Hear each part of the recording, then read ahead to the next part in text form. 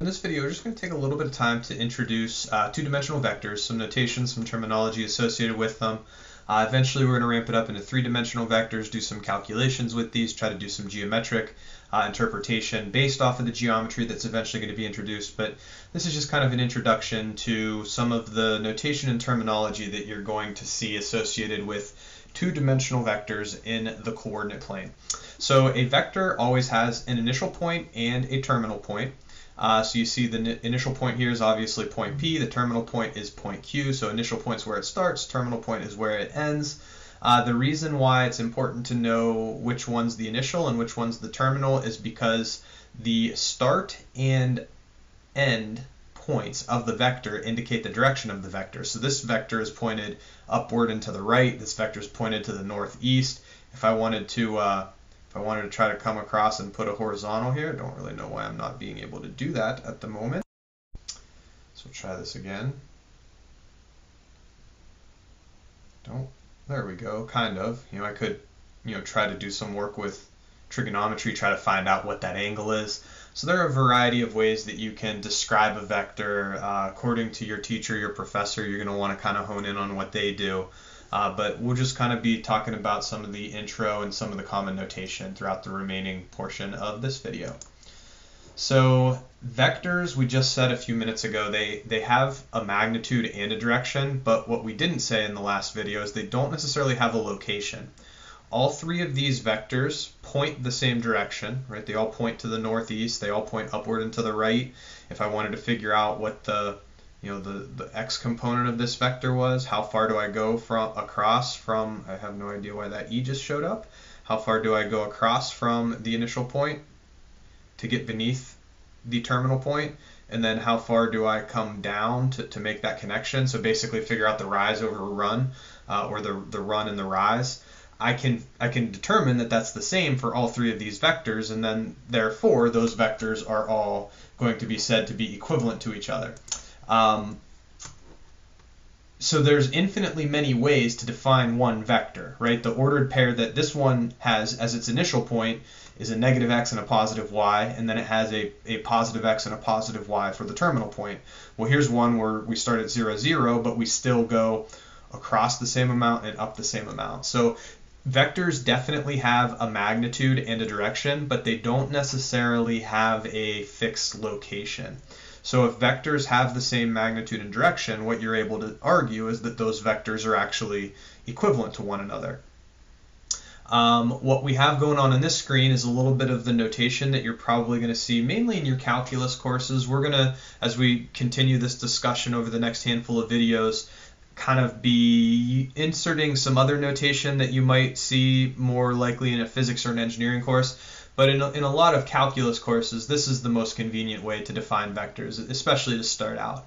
So if we define a vector, and we're just defining it as if it were an ordered pair, what shows that it's not an ordered pair is that our grouping symbols that enclose the ordered pair have become these like pointy parentheses as opposed to the normal parentheses. So if you see this notation, what that's actually doing is it's defining a vector. And whenever you're not told that the vector starts here and ends here, you're just given a vector defined like we see right here, it's always assumed that that vector is going to start at the origin. So this vector would start at the origin. The x component of the vector would be positive 1 unit, so I'm going to come across 1 unit. And then the y component of this vector would be positive 2 units, so that defines the terminal point, and then the vector itself is going to look like what I'm trying to draw here. I'm getting some lag right now, I don't really know why.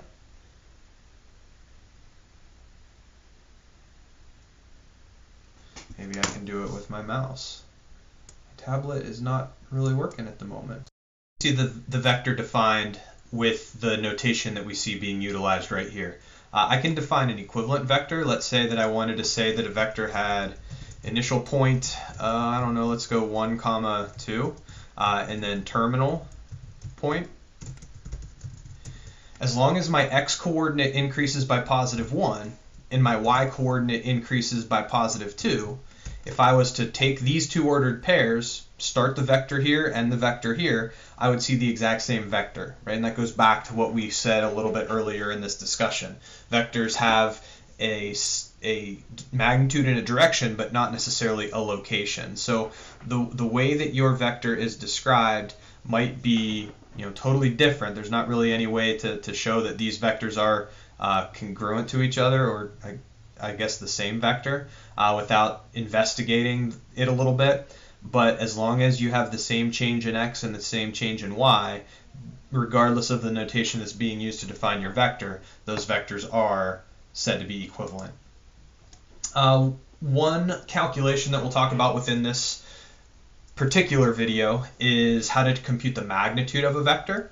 So the way that you're going to go about computing the magnitude of a vector is pretty straightforward. We'll talk about what you see going on at the bottom of the screen here in just a minute. Notationally, what we typically do to denote magnitude, I was going to try to put this in up here and I can't. You do see it written in right here. So whenever you have, they look like absolute value symbols, right? So whenever you have these basically double absolute value symbols, this refers to the magnitude of vector A. Now, one other thing notationally that you might see happening, now I have everything in bold here, so it doesn't really stick out as much as it would within a calculus textbook. What a lot of calculus textbooks are going to do to denote that something is a vector, a variable is a vector, is they're going to bold that particular letter or that variable. In our writing, what we're probably going to want to do to denote that it's a vector, since it's difficult to boldface something that we're writing out, we're just going to want to use that little symbol above the variable in order to denote that it is a vector. And you see that that's what I do have within my already written in calculations here. So this is the same vector as before, and what we want to do is we want to determine the magnitude of vector A. Well, the magnitude of the vector is just the length of the vector. So we talked about this vector a few minutes ago on the previous screen, and we said that it goes over 1 unit for the x change and up 2 units for the y change.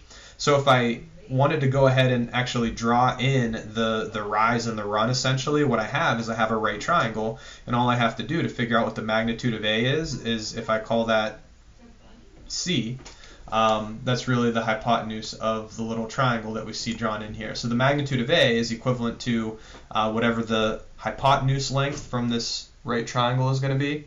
And if I go ahead and solve for that hypotenuse, right, here's a squared plus b squared, well, that's going to equal c squared. I've obviously got to take the square root in order to solve for c. So in some of the videos that follow this up, we will take a look at adding vectors, subtracting vectors, multiplying vectors by a scalar, and then we'll eventually talk about unit vectors.